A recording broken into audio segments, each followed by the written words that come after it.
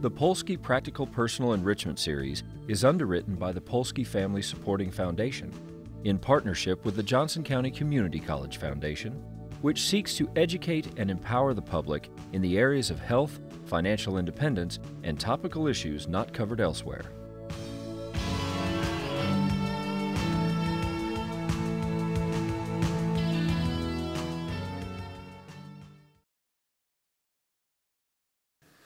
Good evening. Thank you for being here tonight, and welcome to the Polsky Practical Personal Enrichment Series. We are proud to bring you this special presentation, Windows on Culture, Doorways to Understanding, Viewing China Through Architecture. For those of you who are frequent attendees of the Polsky series throughout the year, you'll notice that we are doing something a little different this time. Having our lecture here in the Hudson Auditorium rather in the Carlson Center's Polsky Theater. Part of that is because the theater wasn't available tonight, and we also felt it truly made sense to have this particular presentation here in the Nerman Museum, where we're surrounded by galleries of contemporary art as we talk about architecture. For some of you, this may be your first visit to the museum, and of course the museum would like to welcome you. The galleries are open tonight until 9. If you have a moment after the lecture to walk through a few of our spaces, we hope you'll do that. The Polsky, you regulars of the Polsky series, might also notice something else different tonight, and if you don't, that's kind of scary because I'm not Emily Bierman, who normally gives this welcoming. I'm Andy Anderson. I'm the Dean of English and Journalism here at the college. And I won't even say what else has been added to my duties recently, so, but they've gotten longer. In any case, I want to give a very big thanks to the Polsky family. The Polsky series is made possible by the Norman and Elaine Polsky Family Supporting Foundation within the Greater Kansas City Community Foundation. The series is in partnership with JCCC and includes topics not currently offered elsewhere. You can read more about Norm and Elaine Polsky in the booklets that you have before you. And I'd also like to give a special recognition this evening to members of the family, Renee and Janie, who have joined us for this lecture. I also want to call attention to the East-West Center and the special NEH, National Endowment for Humanities Bridging Cultures grant, which is helping to underwrite this event tonight. The official title of this grant is Thinking Through Cultural Diversity, Bridging Cultural Differences in Asian Traditions. For several years, as a regional center, in cooperation with the East-West Center in Honolulu, Hawaii, JCC has hosted workshops here on campus, teaching about Asian culture. Annually, we have sent faculty to seminars at the Asian Studies Development Program in Hawaii, and we've allowed students to study in Japan, Thailand, India. This current year, it's a three-year NEH project, which allows a core group of 45 faculty members and administrators from across the United States, including Butler Community College and Dodge City Community College. And we have, in fact, 9 faculty here this evening as part of that grant. They are here to put together work on syllabi, web resources, public outreach activities, and explore how different Asian societies approach issues of cultural difference. Focusing on China and Southeast Asia, the project also explores how the arts, literature, religious traditions, and trade serve as cultural bridges. Before we introduce our speaker, however, I want to let you know that we will have time for a moderated question and answer session at the end after this presentation. And I invite you to think about questions as you listen to the lecture and write them. There's cards again. The regulars know this procedure. But if you'll write your questions down on these blue cards, we'll pick those up at the end of the lecture, and we'll, if you're one of the lucky ones, if all of you have questions, some of you are so out of luck. But we'll go through those questions and have some time for that. Also, we have the green cards in your booklets, and that's so we can add you to our mailing list or our emailing list and inform you of future special Polsky events. We also love to hear your ideas, so if there's topics you want to hear about, put those on the green cards as well. Coming next in the Polsky Series, just a little ad here, we want to tell you about our next Polsky event on February the 15th at 7 p.m. Here in the Hudson Auditorium. We will present Dan Himes, president of Terra Nova Nurseries.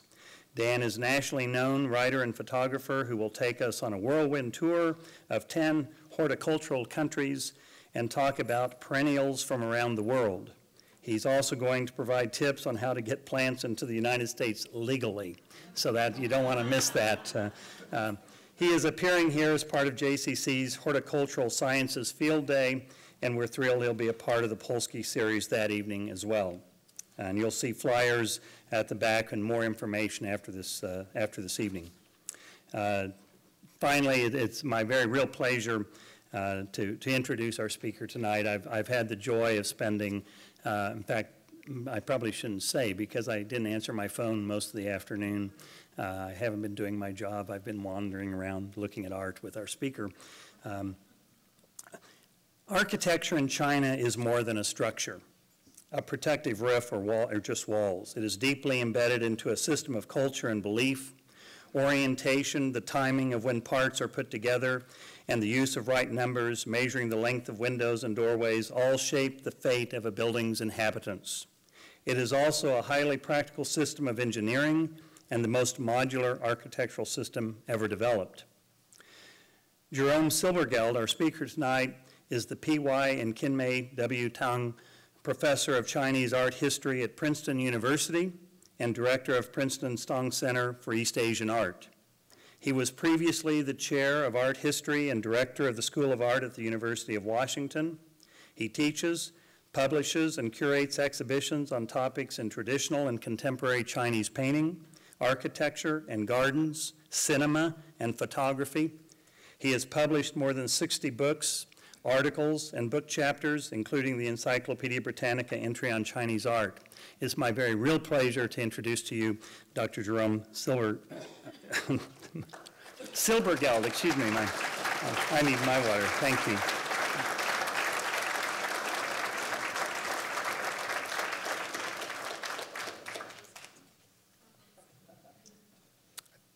Can I be heard? No, that's because I haven't turned this on, I guess, huh? Let's try that. And then I'll ask again. Can I be heard?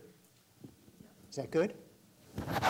Okay, well, can we bring the lights down maybe? Whoever does that? There they go. I'm impressed at how many people there are here. If I was home, I'd say half of Princeton just showed up. So I'm very grateful for an audience for a subject that I obviously like very much. I want to thank Andy. I want to thank all of the people here. He's been hosting me to this whole region and this whole campus for the last 24 hours, and I must say, you people have a wonderful collection of modern contemporary art that I don't know what to say. I did not expect this. It's really quite extraordinary. And it is all high museum quality. So if you haven't wandered around the halls of these buildings, really you should do so, because I don't know which building I'm in, but every one I'm in seems to be a museum. You notice that Andy read his notes, but he asked me not to. He said, just talk like you talk to your classes. And the fact is, if I read a lecture to my classes, it would probably be the last thing I ever did. So I said, okay to that. I will just talk to you like I talk to my students. And if anything goes wrong, I'll blame it on Andy.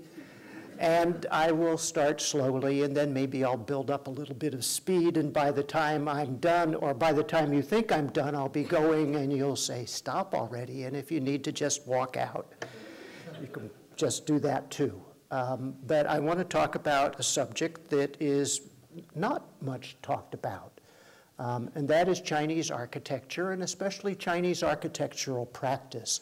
So I'm condensing a whole lot of stuff into something like 50 minutes. I hope there's nobody here who knows the subject better than I do.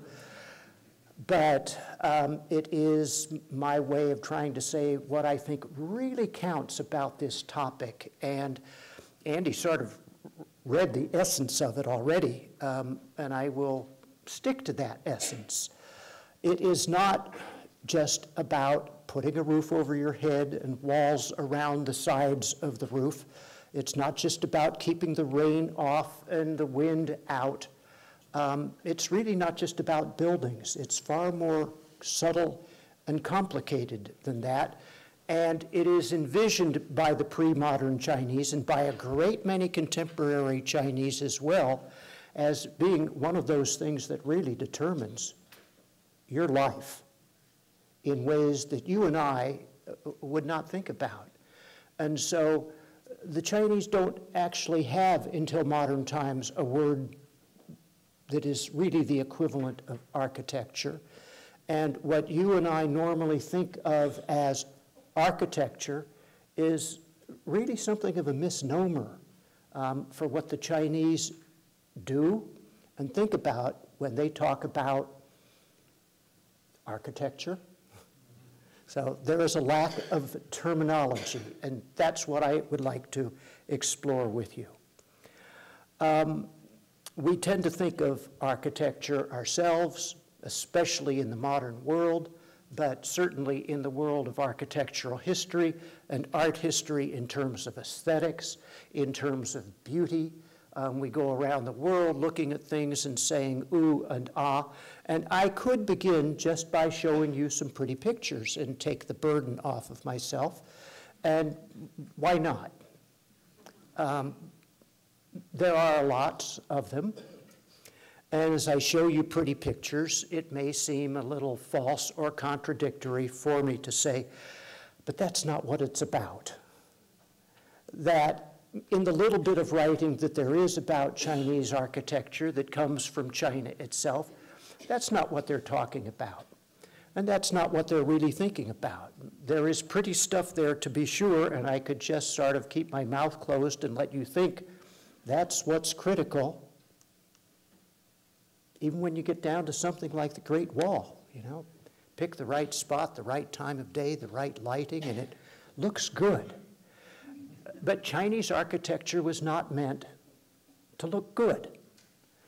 It may be a question of appropriateness. It may be sometimes that it is good for Chinese architecture to look big or bigger, grand or grander, depending on who's there, who's living in it, who it's related to. It has a great deal to do with status. But for the most part, and maybe with the exception of Chinese gardens, for the most part, Chinese architecture looks pretty much all alike.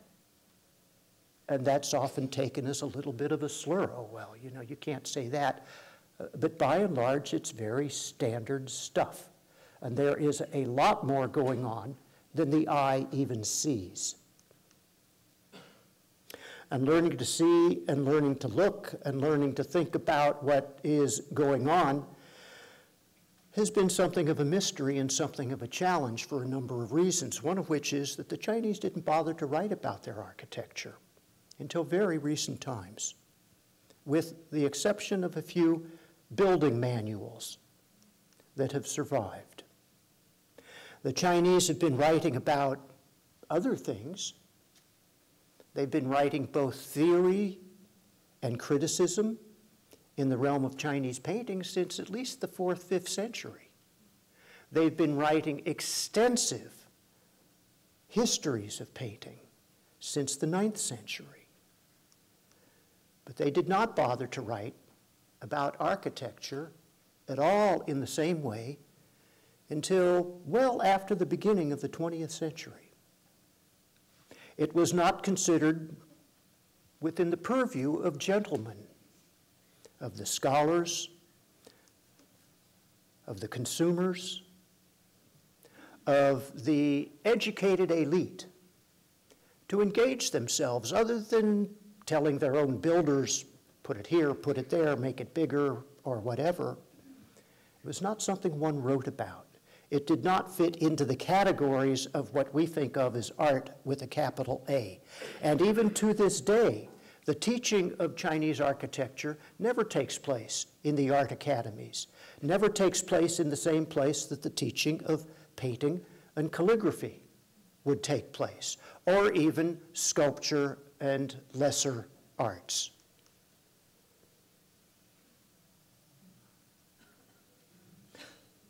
So it looks good, but that's not what counts. At least sometimes it looks good. With regard to those building manuals, the first of them that we know about goes back to the late 11th century.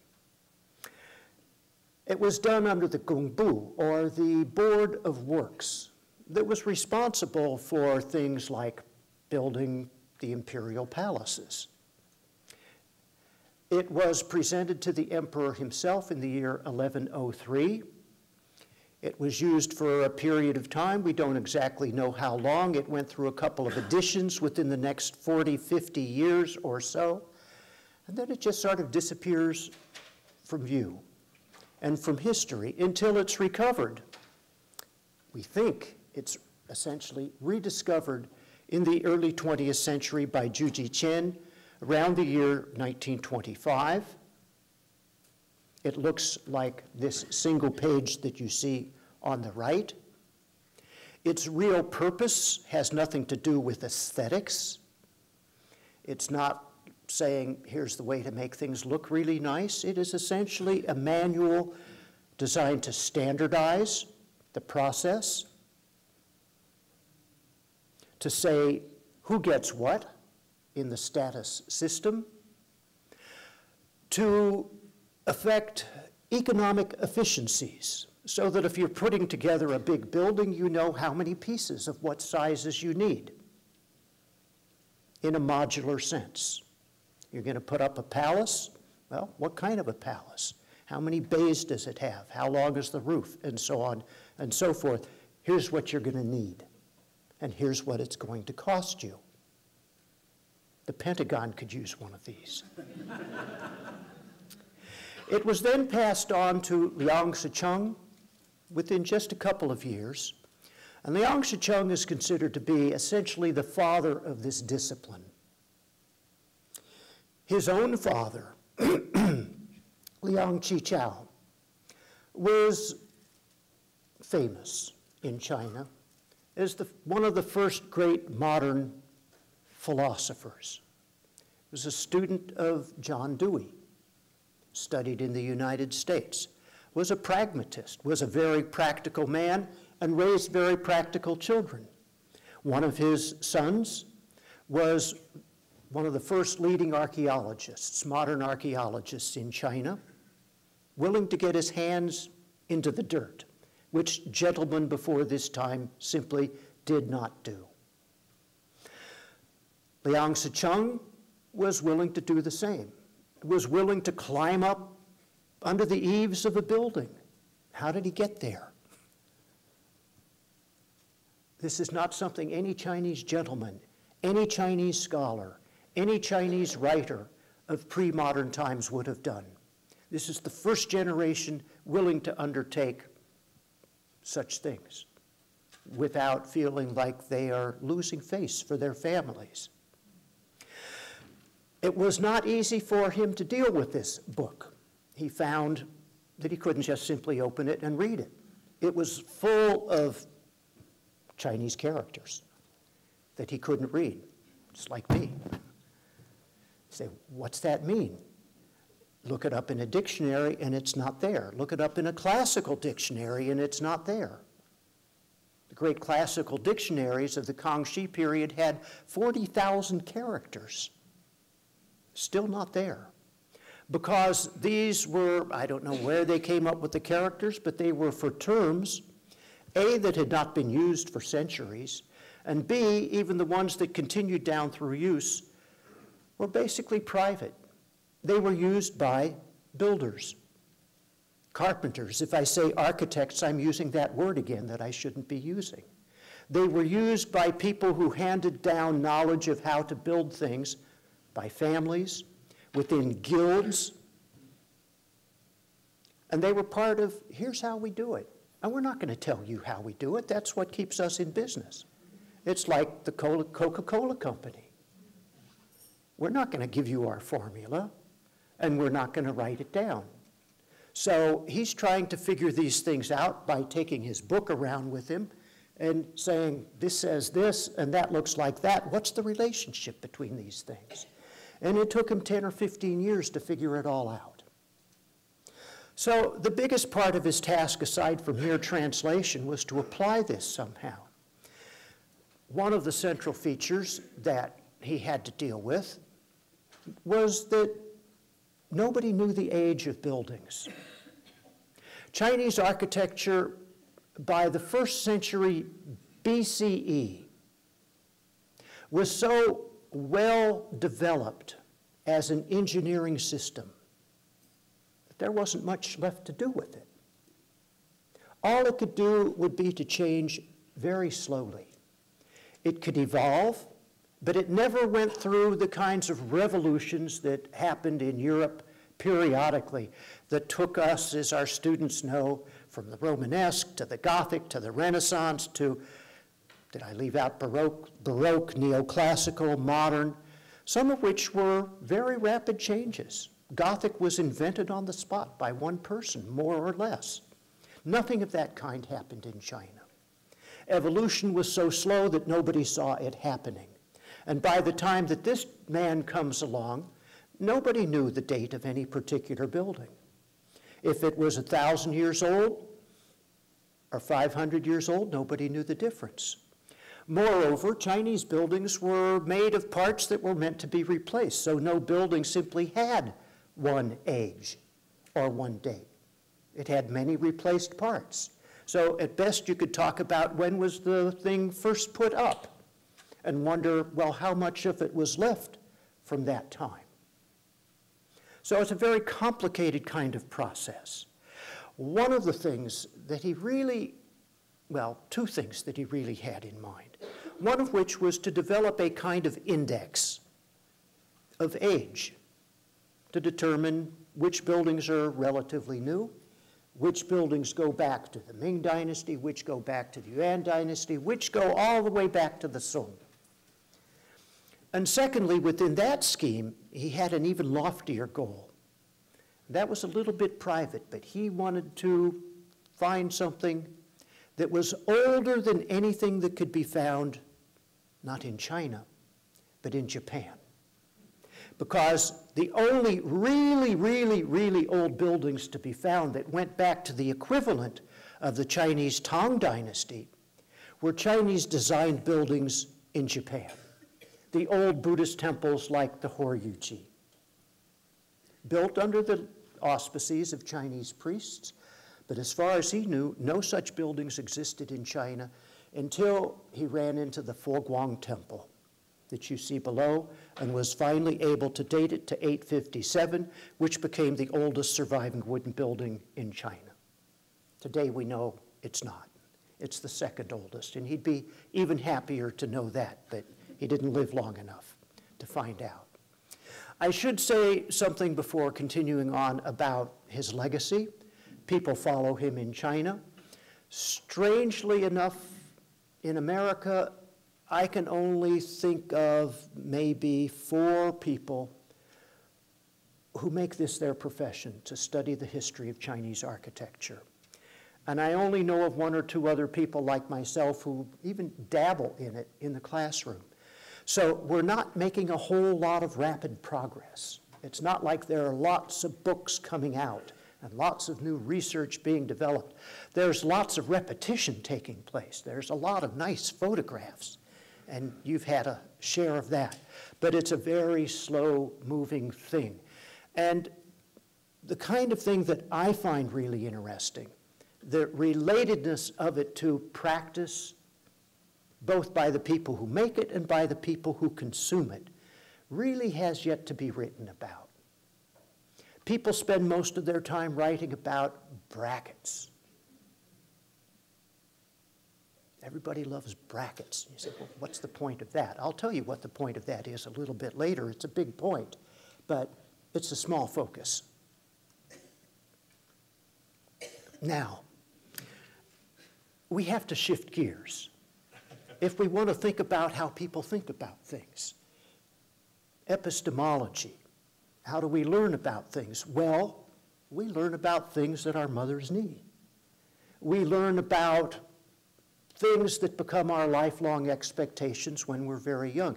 In modern times, we do it reading kids' books. In this case, it was at Father's Knee, and this is a book that I read my twins when they were 3 years old. And a few years later, I realized, that's how we learn about Western architecture. We read, Bear wants to build his house. So Bear wanted to build a house, and he wondered, where do you begin when you want to build? And he said, first things first. And the first thing is the basement. And you all know that. When you see a big hole in the ground being dug, if it's not small enough for a body, if it's big enough, it's a building. And you know something's happening in the neighborhood, if that's where you live, is going to be noisy for the next 3 to 6 months, if not longer.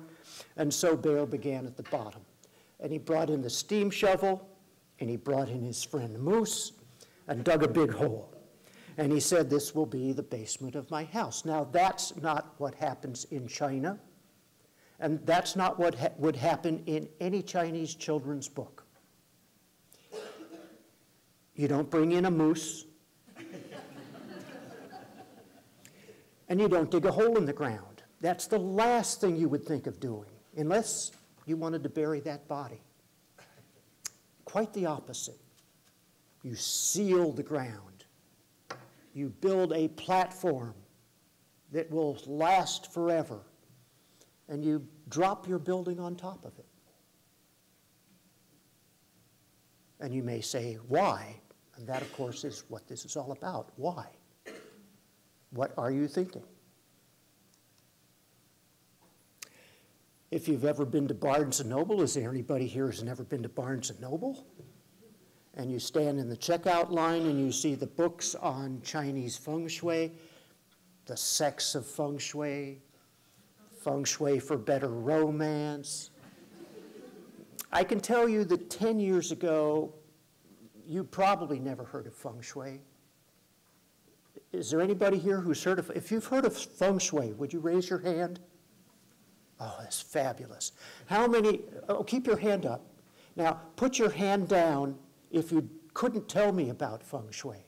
Keep it up if you can tell me about feng shui, what you know about it. Okay. Most hands went down. Maybe because you never read The Sex of Feng Shui. You should read it. But it's all garbage. It's not feng shui. It's at best, it's Hong Kong feng shui. It's new feng shui for the American consumers. So what is real feng shui? Well, real feng shui is, by any other name, very old in China, and it is absolutely fundamental. And it says that if we want to really begin at the beginning of this story, without moose, you don't begin with a building. You begin with the relationship of that building to the environment. And by the environment, I don't just mean the environment that you and I might think of, or the environment that you can just see. You need an environmental specialist, somebody who knows things that you do not know. He will probably be the equivalent of a Taoist priest.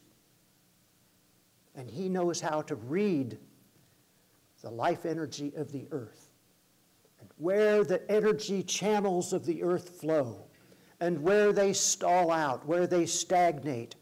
And he's able to read into the environment, things that really matter, even more than a roof over your head. This also goes by a name that Barnes & Noble hasn't heard of, which is Kanyu. And I want you to pay attention to these names. Feng Shui means wind and water. It comes from those two characters. Well, what is it about wind? What is it about water? The equivalent word is Kanyu, which means the canopy and a chariot. The canopy over the chariot and the chariot itself. There's a relation between those two terms. What is it? What are they thinking about when they come up with those two metaphors, essentially? Think about it, and I'll give you time to think about it. But I can tell you that if I look at an old Chinese painting, or if I look at a map of a major Chinese city, like Beijing, there's a relationship. When you look at a map, you know which is north and which is south, right? When I look at a landscape painting, I know which is north. I know which is east. Because they do the same things, if they're doing it right, all the time. And certainly, if they're building a Taoist temple, and I think I've got a pointer here. Pointer's up, Nathaniel? Up. That's a Taoist temple. The guy who you want to hire to locate your building comes from a place like this. He's not going to do it wrong.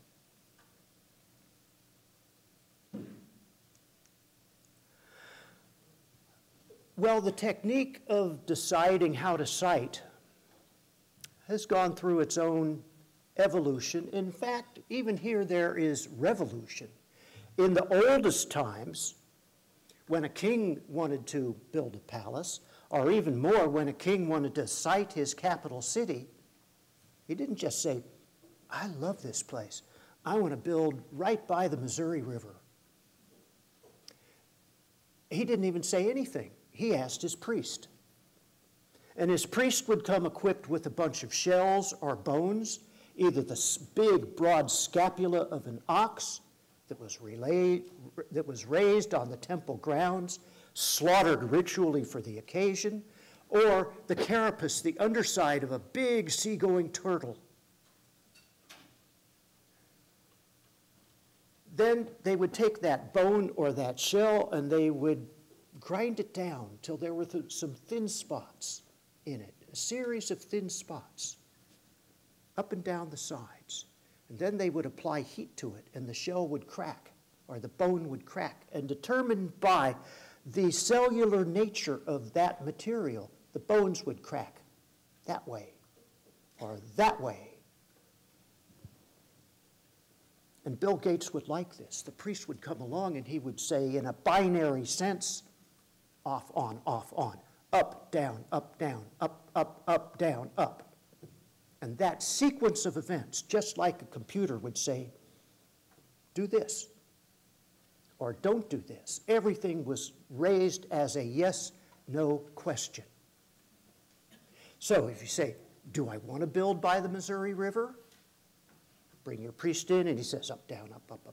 Nope, got to go further south. Something like that. Do we believe this? It doesn't matter. The king believed this. And so we know from ancient writings, the oldest writings that survive in China, in textual form. I give you an example. When the ruler of the Second Dynasty wanted to build his new capital city at the beginning of the dynasty, the Duke of Zhou followed the protector Shaogung, and grandly he surveyed the eastern lands in order to found a capital where he will be the people's glorious sovereign. Then on a carefully selected, ritually selected day, Mao, in the morning, I came to the intended capital at Luo, which is modern-day Luoyang. I took the oracle concerning the region of the Li River to the north of the Yellow. Then I took the oracle concerning the region of the east of the Jian River and west of the Chan. But it was the region of Luo that was commanded by the oracle, and that's why Luoyang is there today. And I didn't like that. It's not what I wanted, or maybe it's not what the king wanted. But it's what I was told. So what do? I think, maybe it made a mistake. I'll ask again. And so I took the oracle again about east of the Jian River, and that's apparently what the king wanted, but no way. It was the law that was commanded. I have sent a messenger to come to the king to bring a plan and to present the oracles to him, and you go with what the bones tell you. And that's how you cite something in the oldest times. This is about 1050 BCE. In later times, it goes through a number of different other methods, including especially what we primarily think of as feng shui today, which is looking at land formations and understanding, like somebody who wants to find water and uses what's it called, the dowsing stick. Somebody's out there and he can feel the flow of energy, and all of this gets systematized into certain shapes, certain forms, certain conjunctions in association with the 5 elements: wood, fire, earth, metal, water. If you have a mountain that represents wood, and it's located near the base of a bigger mountain shaped like fire, you want your house to burn down? It's a bad combination. Don't go there. And so forth.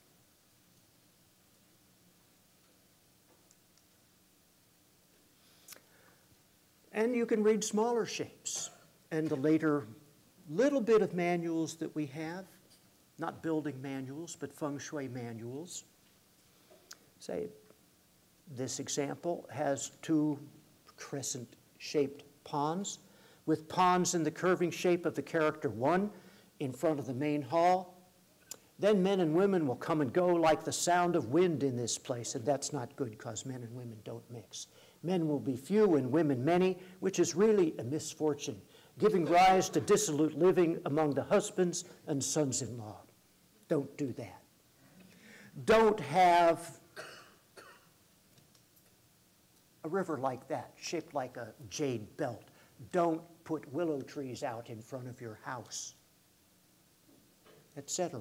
You may ask why. Don't bother to ask. You don't know, and he's not going to tell you. Don't do it. Later on, they come up with the compass as a device. Well, the Chinese invented the magnetic needle in the Han Dynasty, which is a long time ago, and this is one of the first practical uses that it was ever put to in the world. How it works, I've never figured out. It makes no sense to me. They use something called a luopan, which is a series of radially concentric circles with information on them. And I would think if this is going to work, you've got to be able to adjust one circle in relationship to the other. But if you move it, the whole thing moves all at once. So I don't know how it works. And I've never met anybody who does. And I don't expect to. Because if they did, they would say they didn't. Nobody's going to tell me. And these are the regions of China where they were used, primarily up in the north for the luopan, further in the south especially, and then in the last 700-800 years, they all sort of come together. But the fact is, if you live in a city, you don't have much to choose from. You got a little plot of land, your great-great-great-great-granddaddy had that same plot of land, and nothing much is going on. You can't do much with that. You may not even be building a house. Maybe because all of this determines good luck and bad luck. You've already got your house and you're having bad luck. If you're having bad luck, the first thing you think of is your house. What's gone wrong? Something about the flow of energy. And how can you change things? Well, you can't pick your house up and move it. You can't even pick a different plot. Most people, it's not even a matter of carpentry. It's a matter of getting your Taoist priest to do something. So he can come along and say, well, there's some bad carpentry here, I can fix it, but better still, he can give you some good luck charms. Or maybe if you're building, that's something, he may say, you know what, you forgot to pay the guy on time. And he's put some really bad luck stuff in your house. And for a price, I'll take it out. I'll correct the situation. So builders, feng shui masters are powerful people in the community. You've got a problem, you don't go to your doctor first thing. You don't go to the fortune teller. That's the fortune teller. You go to your architect, to use that word. that big conglomerate thing. You go to the people who deal with housing. If you've had a bad architect in the past, the odds are you're going to have another architect somewhere along the line. And they can come along and they can put rice grains on the end of your beams. They can put 2 copper coins face down. They can put a brush and an ink stick. Or, if you weren't paying attention, they can put a hank of hair tied around a knife. This reminds me of all the stuff that Tom Sawyer's carrying around in his pockets. They could put a white tiger on a beam above a door, and boy, then you're in trouble. And maybe they did, and maybe that's what happened, and you've got to root it out. So people are constantly running to their architects. This is not architecture, Western style. This is a whole different mode of dealing with buildings and environments. But there's one big part of the equation that's been left out, and it goes back to this term wind and water, canopy and chariot. What is it about these 2 terms?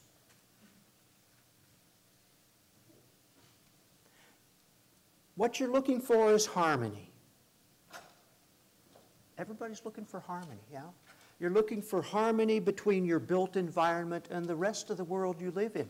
You want your built environment to be related well to the flow of things. Things, what does that mean? Well, it means everything. That's what it means, everything. The wind is above, the water is below. The canopy is above, the chariot is below. You're talking about heaven and earth. It's not just the earth. It's the heavens, too. So how do you control the heavens? That's the hardest part. What are you going to do, move the moon? The earth is pretty stable. You don't see very frequently mountains rise and fall, right? The earth is place. But the heavens are time. It's a time-place relationship. The heavens are constantly rotating. They're constantly moving. So every bit as important as the shape of place around you is the timing of things. Everything in building has to be timed. When you cut the wood that's going to be put in the building, when you cut the wood that's going to be protected by a shelter where you protect the wood, and that wood has to be cut at the right time. When you put in the threshold, when you put in the hearth, most importantly, when you put in the main roof beam. Everything has to be timed. How do you know when to time it? You use the equivalent of a farmer's almanac. You use an almanac, a carpenter's almanac. How do you get one? You buy it. It is known that in around the year 1500, when the West was just learning how to print books, these almanacs were sold annually in editions of 500,000.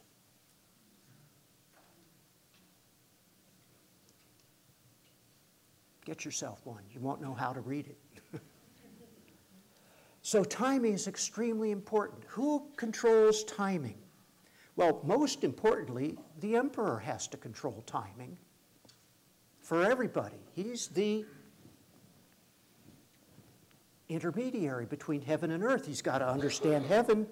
If there's going to be an eclipse, if there's going to be stars falling, he'd better know it, ideally in advance. So he's very concerned with the equivalent of clockworks. So it's no accident that Kublai Khan, this horrible barbarian, we think, put up this gigantic astrolabe that you can still see if you drive down the main street of Peking, Chang'an Dajie, this huge 12-foot or so tall astrolabe stands there on one of the last remnants of Beijing's Great Wall.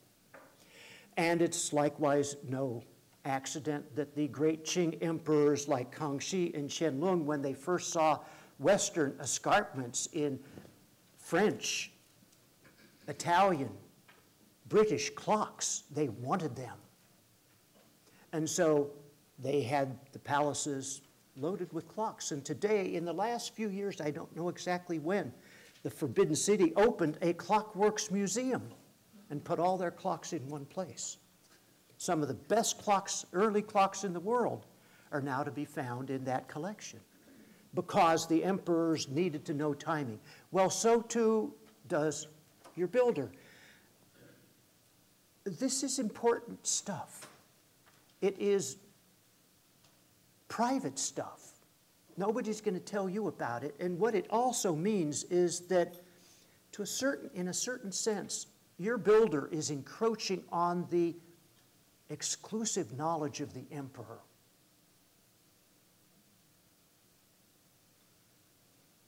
And it means that all of these guys have power over you, and you don't know what to do about it. Just make sure they're well paid, well taken care of.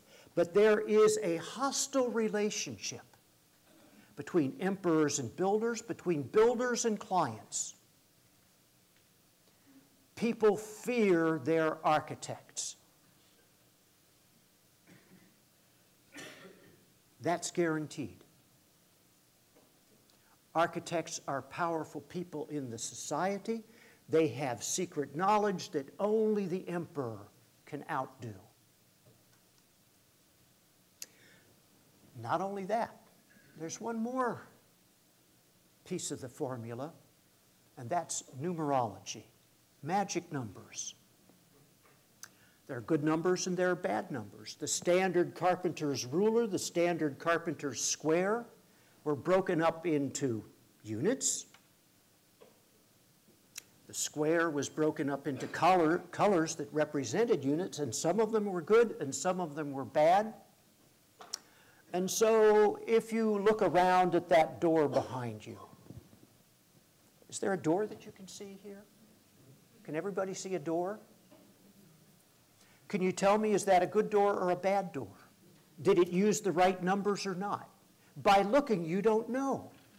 And you don't have a square or a ruler to check it out. So it is or it isn't, but you're not going to know except by the results.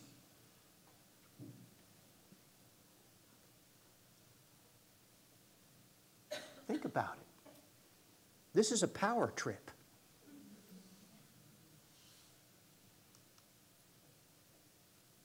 And when I show you these beautiful pictures, is this a good building or a bad building? It's not a question of whether it looks good. Is the timing right? Is the location right? Is the numerology correct? You don't know, and neither do I. And I don't even know how to find out. So if I bring this into my classroom and I tell my students, look at this, it's so lovely. That's not very Chinese. That's not very traditional. What we're doing and what they were doing are entirely different. So we come along and we start to see this stuff beginning very late in the 19th century. And the first person to write about it that we know is the Jesuit scholar J.J.M. de Groot, one of these dour Dutchmen. And he says, what a heap of junk this is. It fully shows the dense cloud of ignorance which hovers over the Chinese people, exhibiting in all its nakedness the low condition of their native culture. Well, okay. If you want to be that way about it, you can. You can say this is superstition, this is black magic. You can teach it in those terms, or you can think of it in those terms. I'm totally neutral about it. I only tell you what I know about it, not what I like or dislike about it. And there are other people who come along, like the greatest historian of anybody's science, which is Joseph Needham, who wrote who designed and partly wrote a gigantic series. It's that long on my shelves, and he's not done yet. Well, he's done, he's dead. But his successors continue this massive study of science and technology in China, which totally revolutionized our understanding of early science history. And he says, you know, there's some really good stuff here. These guys aren't a bunch of dummies.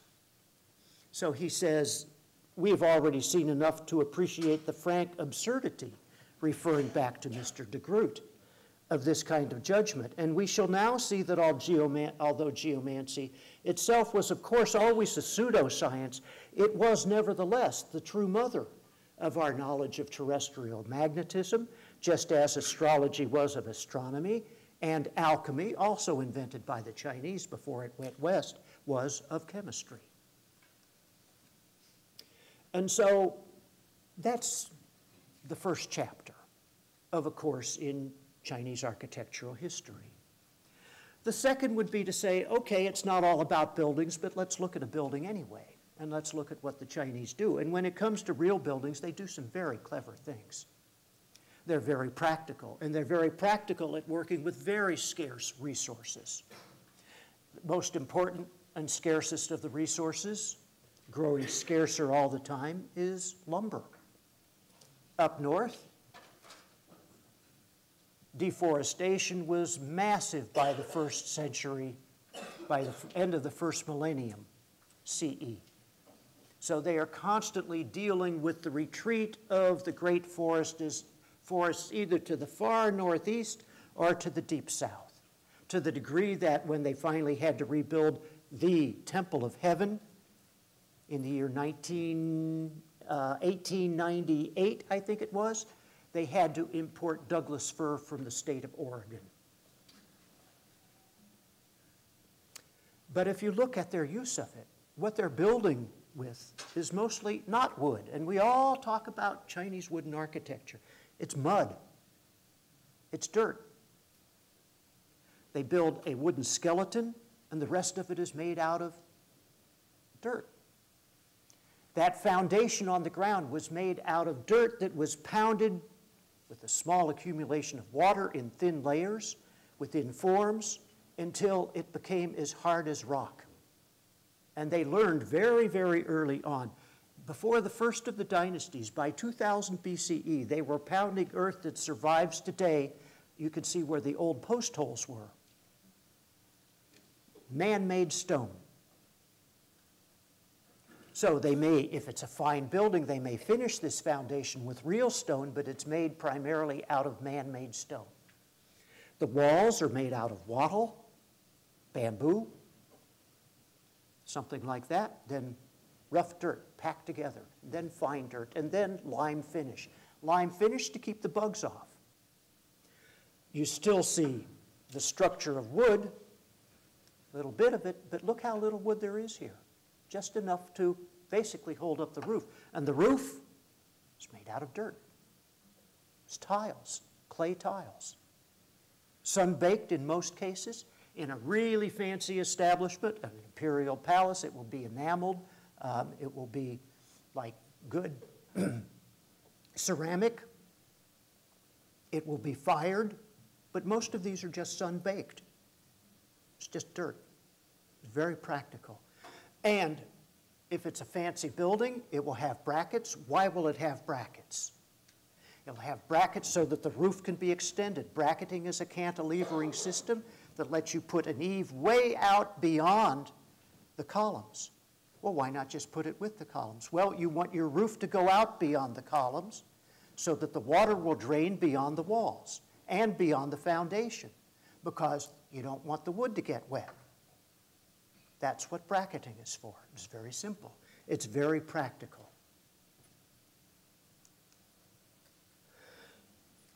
All of these things follow very much set patterns. We put our houses in the middle of our property so that when I go out in my PJs in the morning to pick up the New York Times, everybody sees me.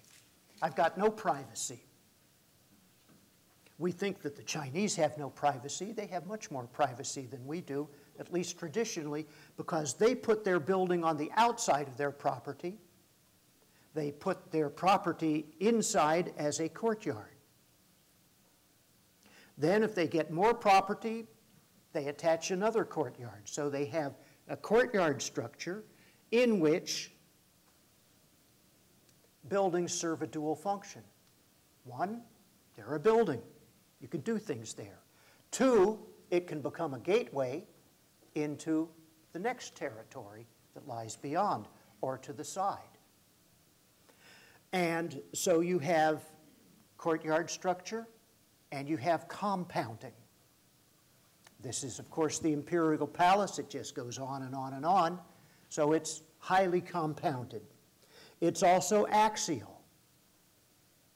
It's set in the right directions. I could talk at great length why they do this, but the north is bad, the south is good. Every major building faces south, turns its back to the north. Secondary buildings are west facing east or east facing west.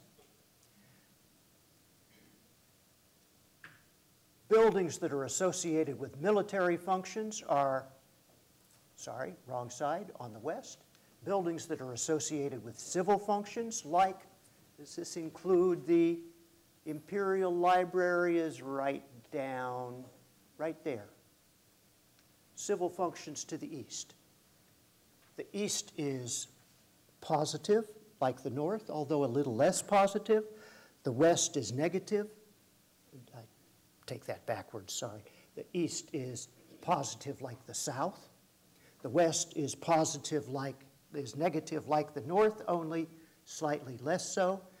North is really negative, south is really positive, and everything is oriented in this way. All of your major buildings line up on axis. All of your secondary buildings form the outer structure of your courtyards.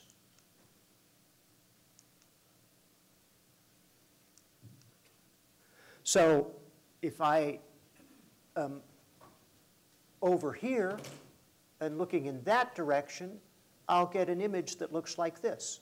That's where this photograph was taken from here, looking at that building right there. Doesn't make sense. It looks messy. It's confusing. Although, looked at this way, everything's so neat and orderly. So all of this architecture, among other things, is telling you where you stand to gain order, where you can go in order to maintain order, with a kind of a hierarchy of buildings that is partly directional, that says, you can't go from here to here. If you want to go from here to here, you got to come down here, cross over here, and go up there. So it is busy telling you things, in this case, that you do know, that you should know, that everybody must know. It is ordering you around, unlike that other stuff we were talking about that you can't know. You're supposed to know this. It is shouting it at you, and it is giving you all kinds of clues, one of which is directional. And as you move through these directions, it's also telling you whether you are ascending to a higher order, not just of buildings, but of things that happen in buildings and who makes them happen. Each time you move from courtyard to courtyard, you go up and down, higher up and down, still higher up if you're moving north until you reach a pinnacle, and then everything descends according to this kind of a formula. The most important building is right there. That is the Hall of Central Harmony. Pay attention to one thing about it. All of the other buildings in this diagram are rectangular. They're all rectilinear. All of the others are rectangular. This is the only building that is radially symmetrical. It is square. If you see a square building, you know something. You won't see many. It's very special. And it'll become obvious why. One other set of signals is roof types. There are a limited number of roof types. Whether the roof is doubled, whether it's full hipped, whether it's hip and gable, whether it's simple gable, whether the roof at the gable end extends beyond the walls or not. There are words for all of these things. Whether it has eaves decoration. Oops, hit the wrong button, I guess. but you can still see those questions. Extending beyond, not extending beyond, whether it has these kind of ridge decor, and so forth. All of those are signals. They go together. Let me go back if I can go back. They go together with scale.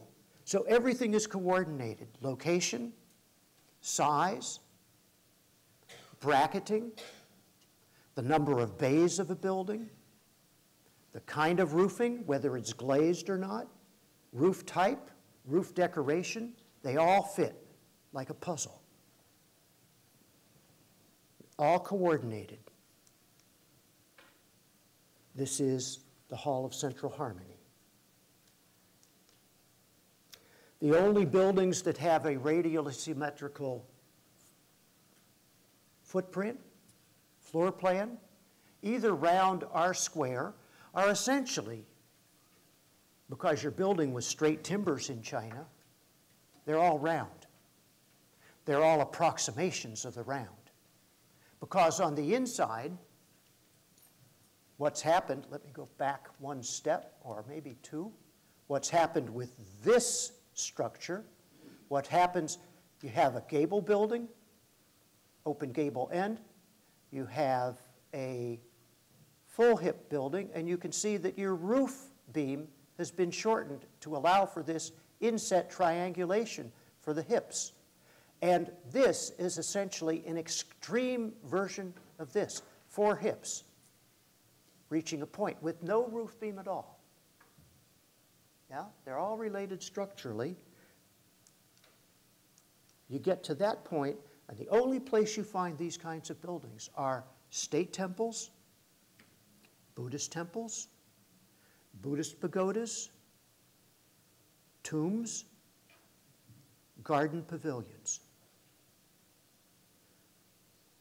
These are all sacred buildings,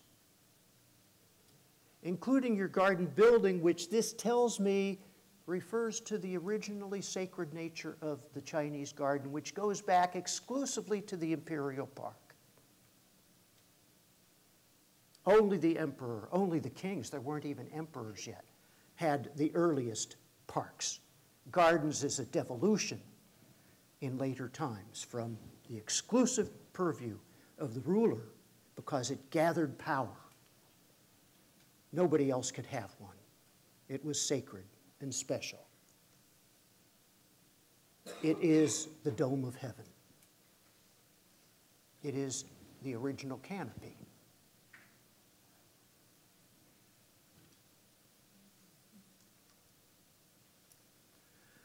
All of these characteristics are shared everywhere by everything. Temples, tombs, palaces, homes. And when you look at different aspects of the whole thing, it all starts to look alike because everything's thought out in the same way. You look at just the columns and brackets. You look at the layout of courtyards and compounds. You look at the structure of the whole city, and they all somehow look alike because they're all incredibly modular. They're all made up of their component parts. They're all rectilinear, built on 2 or 3 dimensions. Whether it's a palace that goes on, whether it's a single home, whether it's 1 or 2 courtyards, the same principles follow. Lesser stuff in the south, major stuff in the north. You put your servants down here, you put your kitchen down here, you put your privy down here. You get your first courtyard. If you're going to put up a guest, you put him here, he'll take over one of the kids' rooms. These are tots who can run around this courtyard. This is your guest hall, this is your major hall. Your ancestral altar should be right here. The doors really ought to be there and there because you can't go out there. This is as far as any guest goes. No guest goes back here. This is private territory back here. Relatively speaking, every structure follows these same principles. You go in, you only go so far. Second generation, oldest generation. This is grandma and grandpa. This is mom and pop. These are the kids. She's to the west, Yin, her garden. His bedroom's to the east, his garden, their common room in the center. It's a principle that applies across all status levels of Chinese society. A city's pretty much the same thing, just a bunch of squares put together, broken up into major and minor sectors, lesser to the south, so the poor people live down here, the rich people get bigger blocks, bigger houses, the big guy lives back here, and so forth. Liang Sicheng. Here's the last chapter. Liang Sicheng in his Yingzhao Fasha. Why do we pay so much attention to brackets? Well, one, they are a distinctive feature of Chinese architecture. And they're cool. I always thought if I wasn't so dumb, I would be making brackets out of plastic like Legos and selling them, and I'd be a rich man. And you'd put together one of these bracket sets, and you'd all buy one because it was cool, and you'd buy it at Christmas time for your grandkids or whatever. And I've tried to get my students interested in doing it. I'm still waiting. I mean, think of it, in Japan, look at the market that's there. It turns out that in an evolutionary sense, the best way to date a building is to look at the evolutionary place of its bracket set. It's just like looking at bones. And you give a paleologist a little bit of a cheekbone or a chin bone, and he says, I think it's human. And my goodness, it seems to be pre-Cro-Magnon or something like that. How do they do that? Well, they learn the details. And that's what he did. He learned the details. And with that, he was able to provide an index of buildings down through the ages. And these are very complicated things. They're serving a very simple purpose. But structurally, they get ever more complicated, ever more sophisticated, until finally it reaches a pinnacle of sophistication around the year 1200, and then it just sort of ossifies and becomes, after that, increasingly less functional and increasingly more decorative. And so he is able to look at patterns, very old, very simple, coming down, developing such things as a downward slanting arm and ong, a three-step bracket, a two-step bracket, a one-step bracket, a no-step bracket, and so forth. And the proportions change. Back in the Tang dynasty, which was his thrill, these bracket sets were huge. 1/3 of the entire height from eaves purlin to the ground was bracket set, a 2-to-1 ratio, basically. By the Qing, the late Ming or Qing dynasty, about 1/6. And so it changes.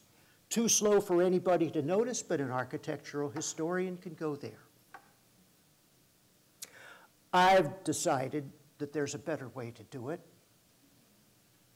and that's to look at things that are non-structural. Look at the decoration. I'm not going to go there with you tonight, but I have written my only real article on Chinese architecture as related to painting, where you see all of those fashions in both, and those can change easily because they're not structural. Fashions can come and go, and it turns out they come and go much quicker than changes in the evolution of the bracket. So that's for the next generation to undertake. And it's all modular. That's what a bracket is. It's these pieces put together in set ways. They are sets. And in any one given time, the way brackets are put together in new buildings, if your building is status level enough to have brackets, your home wouldn't, mine wouldn't, but the mayor would, the governor would, the White House would, the temple would, the schools probably would, and so forth. If they have brackets, they're part of a modular system. Chinese love modularity. Chinese characters are made out of basically 8 kinds of brush strokes. Out of that, you can get 40,000 characters. They actually have component parts within that. A painting of Chinese bamboo is just 3 kinds of strokes: stems, joints, and leaves. Out of that, you can get an infinite number of paintings. But there's nothing so unique about that. All architecture is modular. This building is modular. Look at the lights above. Look at everything around you. What a pain it would be to build if it wasn't modular. So going all the way back to anonymous architecture, the Greeks, the Goths, the Renaissance named architects, it's all modular. So what's the difference? The difference is simply that the Chinese is more modular. And how can you say it's more modular? Well, I can show you how much more modular it is, in part with the benefit of this ancient manual. We can understand, and I'm getting to the very end here, the Chinese are very status conscious, whether you get brackets or not, whether you get a double roof or not, whether you get a hip and gable. No, we're not going to get full gables. We're probably going to get, we're only going to get gable-ended buildings at our home. We're not even going to get hip and gable. So all of this stuff follows status sequences, and it tells you when you look at any home what you're looking at. And there are legal regulations that say you can or you can't. You can't have this by law. Not only that, here's where it gets really fascinating. The governor's house and my house are entirely different in one regard.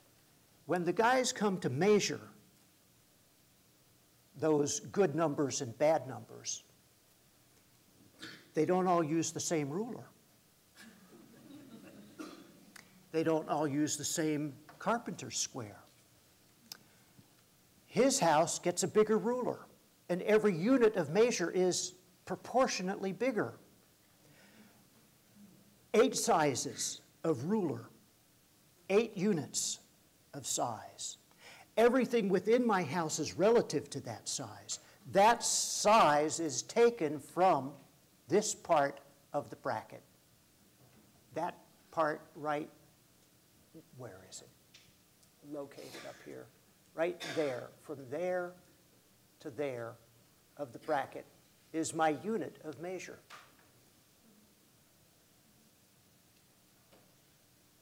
If I'm building a bigger building, the bracket has the same parts, but every little bit of it is a little bit bigger, or a little bit bigger, or a little bit smaller. So there are essentially 8 different inches. And think of it. To the eye, it means that if I give you 2 slides, 2 images photographically, you can't tell the difference, because everything is proportionate. And think of it in engineering terms. If I'm putting up a bigger roof, I don't just have more columns, I have bigger columns. And I probably want bigger columns because I'm holding more weight per square foot. So it makes perfectly good sense practically, and it makes perfectly good sense symbolically.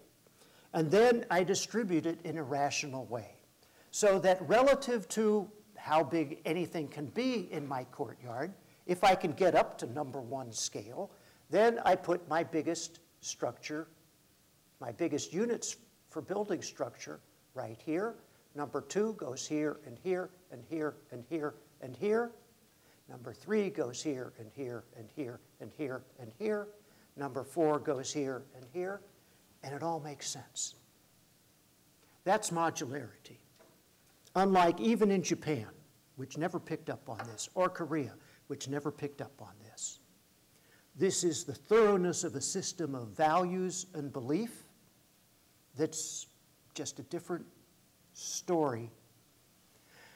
than building a big box on 6th Avenue in New York City. And the study of it is a study in values, belief systems, practical systems, natural ecology, and so forth. It's a very complicated matter. It's a very Chinese matter. It's a very rewarding matter to study. And it reminds you that in some ways we're not all the same.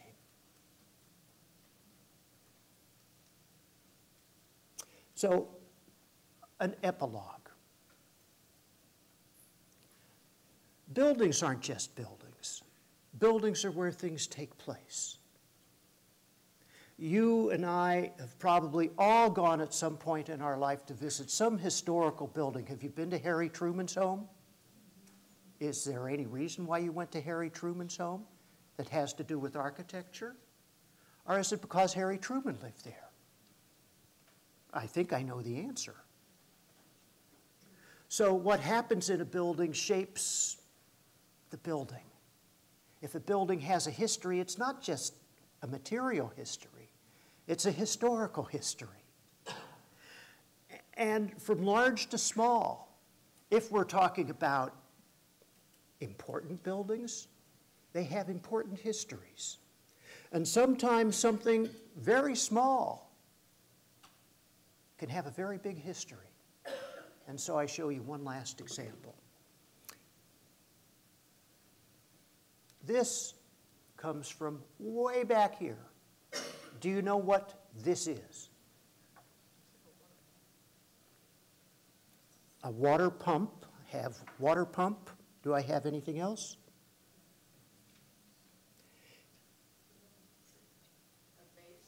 It's a well curb, so you don't fall into the well in the courtyard. There's water down there. So the story takes place, and if you go to Beijing, if you go to the Forbidden City, if you either lead a group through or go with a tour guide, they will all tell you the same story. Because everybody knows it, everybody loves it, everybody hates it. In the year 1900, during the Boxer Rebellion, Beijing was invaded by Allied forces of France, Britain, and the United States.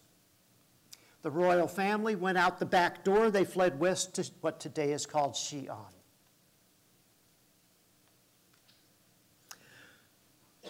The power of the royal family wasn't on the throne, it was behind the throne. The emperor was a young man. His grandmother pushed him around, told him what to do, sat behind a yellow curtain and whispered orders in his ears, and he did what she told him. And she just wanted to be sure that one day when they got back from Xi'an to Beijing that things would be the same as they were when they left him, when they left.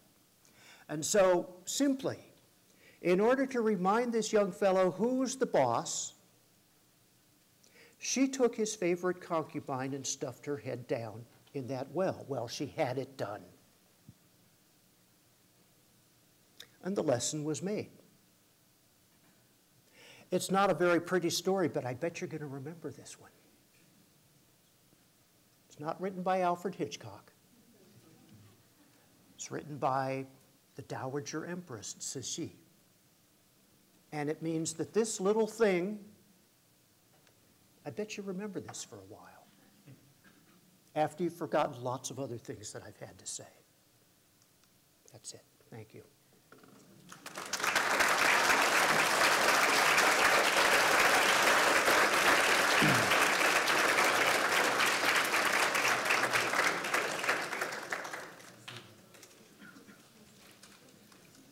Our organizers are organizing.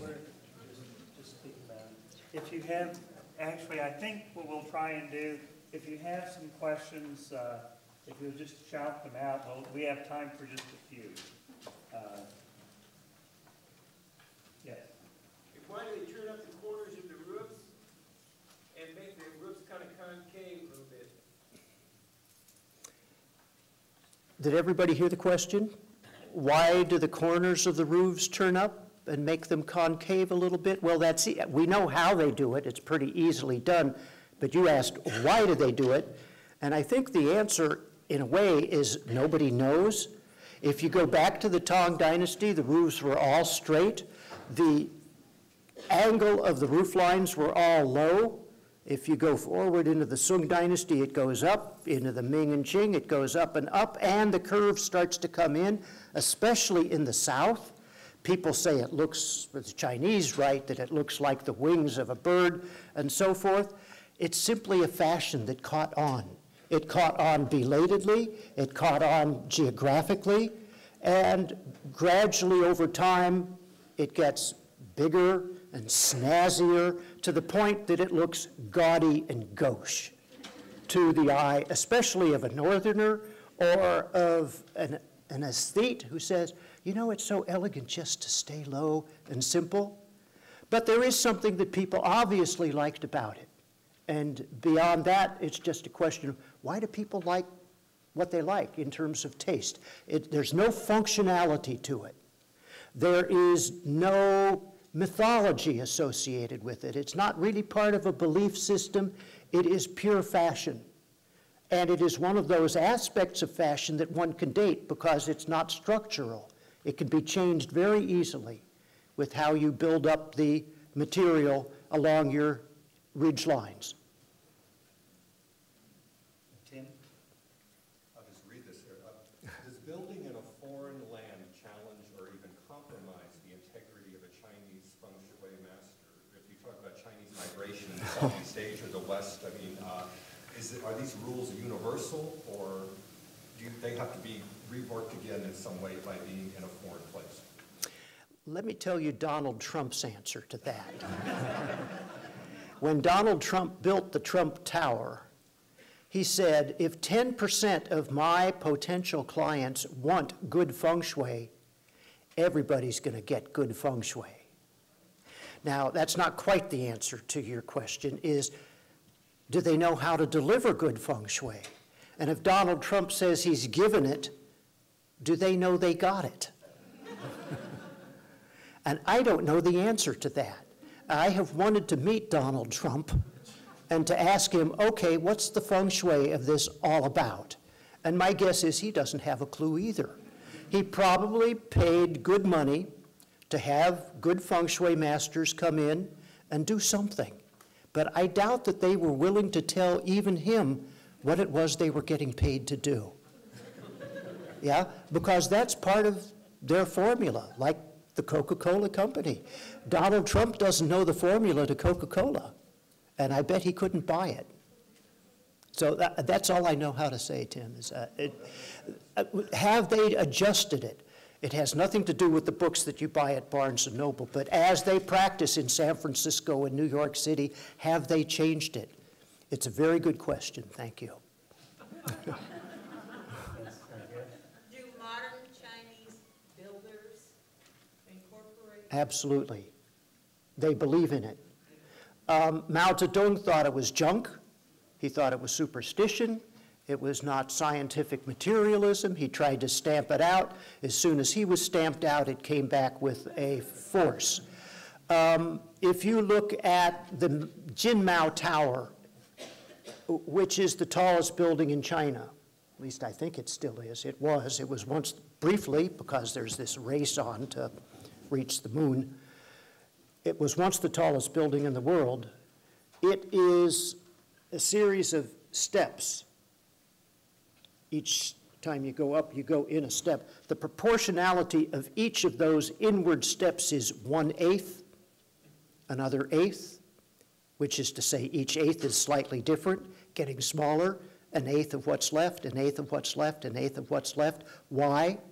For the same reason that the Olympics, that the Chinese got the Olympics in the year 2008 and began on the 8th second of the 8th minute of the 8th hour of the 8th day of the 8th month, because 8 was considered a lucky number. Back to you, Tim. Do these things change? 20 years ago, the number 8 was lucky in Hong Kong, unlucky in Beijing.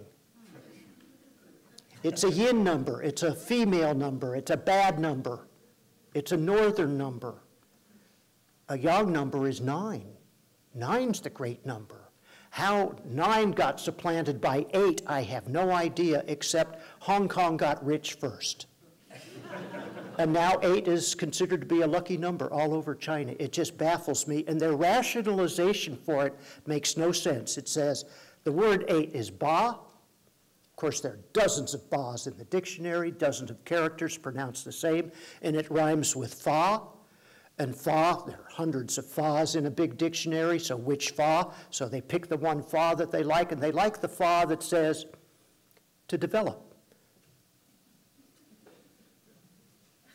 To develop what? Well, anything. But their answer is to make money, to develop wealth. That fa can mean anything you want it to mean, but in their mind, ba means fa, means money. Go figure. Maybe one more question? Yes. What did the buildings, those houses together, nails or glue or weight? Mortise and tenon structures. That's it. Occasionally nails in certain kinds of places, but very few. They're not totally necessary. But talking about a traditional structure, the nice thing about mortise and tenon is it shakes.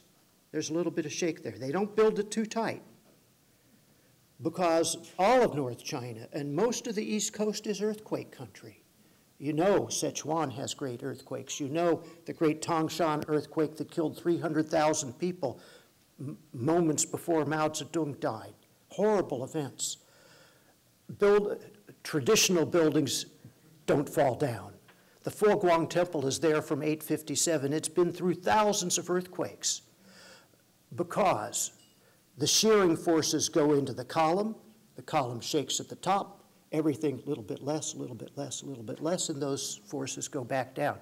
I helped to build what's still being built in Seattle, a 6-acre Chinese garden, Sichuan style. That's my specialty, is Sichuan style. We had an earthquake about 3 years after we put up our first and only building at that time. And we came out the next morning. We had the last big earthquake in Seattle. We came out the next morning and we looked at the paint chips that were shaken off of the major columns and stuff. The farther up you went, the less chipping. Out to the lesser parts, no chipping. And we did a scatter pattern.